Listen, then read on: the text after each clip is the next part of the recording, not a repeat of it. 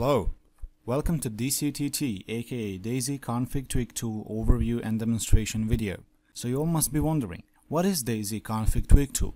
It's a small application written purely in C# that serves the purpose of helping DayZ players change their configuration settings, which some can be changed in-game, in a more user-friendly environment. How does it work?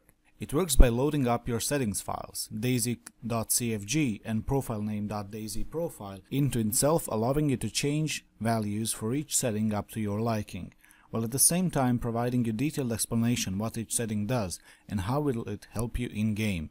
After changing every setting up to your liking, you can simply press the save button and your new settings will be saved just like when you added them manually. Why would you use it? Well, that's a simple one. It's much easier to open up a tool when you can immediately see all of the options that are important to you and your game from both config files instead of looking for them inside the configuration files. It's not just for those who don't know how to make their DayZ run better, it's also for those experienced ones to have a safer and an easier environment to do what they've learned to do manually. Where can I get it?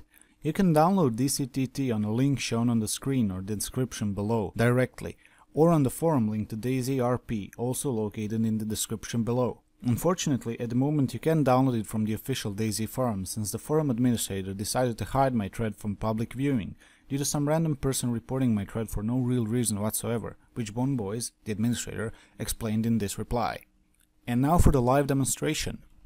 As you can see, the file is really small size, and when you run the tool you will see a small notice that I wrote, and when you close the notice you can actually see the main window. On this main window you can actually see all the settings you can change, and when you change it there will be a small message displaying what change that change does.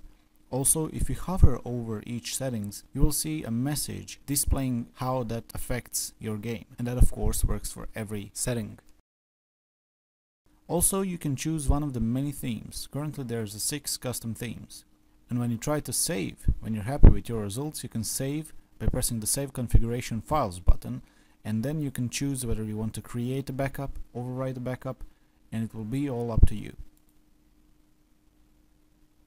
Also, if you're on the older version of the application, from the settings menu you can download the newest available version, so you would be able to get the best experience out of this tool.